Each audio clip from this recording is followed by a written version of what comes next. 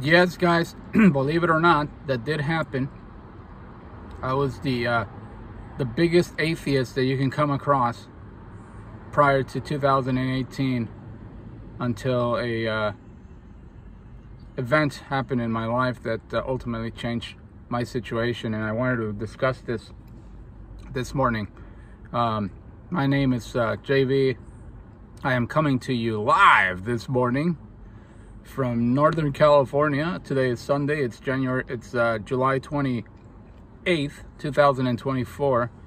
And let me briefly discuss what happened to me. So back in April of 2018, I had to go to the emergency room, to the ER at the local hospital, because I was having severe chest pains for about a month straight. And they came up off and on.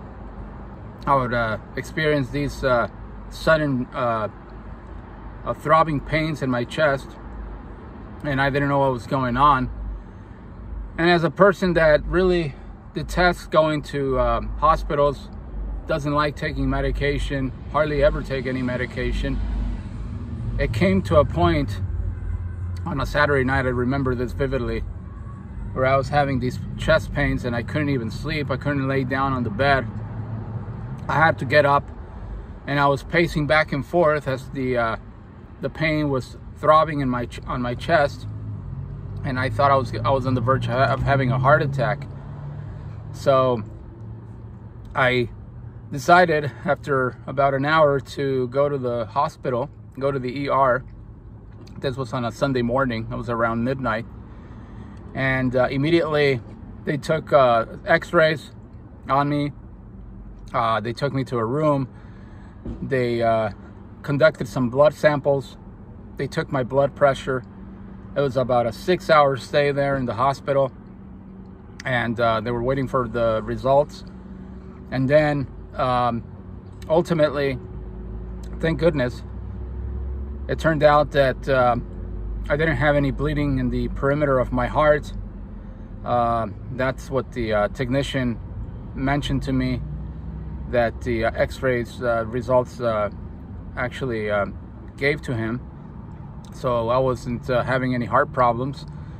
And one of the things that really worried me, however, is the fact that my mother has had 2 open heart surgeries. One when she was about 23 or 24 years old, and then another one, she had a open heart surgery about 23 years ago.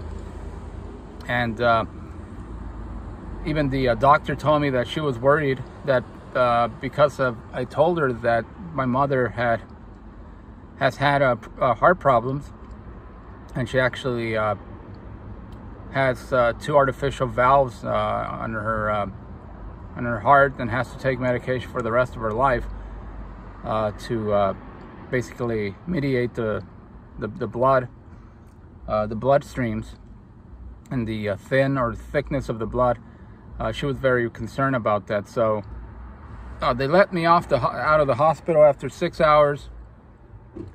We scheduled a follow-up appointment with a cardiologist. I went to the cardiologist. They ran some tests on me, and ultimately the diagnosis that I got is that I had very low potassium, which was causing these heart pains that I was having. And so they proceeded to give me medication, and thank God, after that, I would say about 2 months after my visit to the hospital, I really haven't had that many or hardly any chest pain anymore. So I've been taking a lot of I've been eating a lot of potassium, or intaking a lot of potassium ever since, on a daily basis, not to overdo it, but to keep a balance on my system. And after that event, I really changed. I became a changed man. I started to believe in God again, because I thought that I was going to die that night.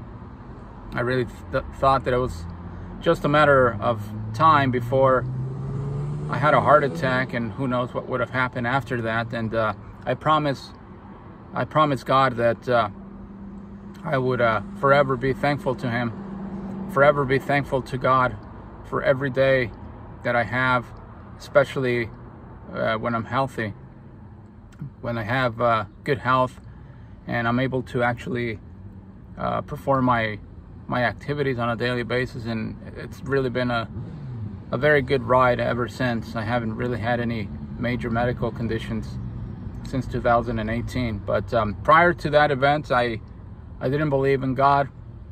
I was very sarcastical about people that read the Bible, people that try to introduce the Bible to me, whether it was Christians. Well, actually not so much Christians. It was more Jehovah's Witnesses. And I wouldn't necessarily laugh at them in their face, but I would actually dismiss them immediately, and I would not pay any attention to what they were saying, and I would tell them to go away, that I wasn't interested. And I haven't joined any particular specific church. I don't want to be associated with organized religion. All I know is that I believe in God. I do believe God exists now. I think that we all have a purpose in life, and we have to fulfill that purpose and live to the best of our abilities. But it was, a very, very scary event, probably the scariest event I've had in my entire life. I can't think of another event that was scarier than that. And now I am a believer in God, and I will be a believer in God until my last day here on planet Earth. But I just wanted to share my story. It's a brief story. I don't want to meander and dwell on it much longer than that. And I want to thank you so much for watching this video. And I am definitely not trying to persuade anybody to believe in God. That's your prerogative.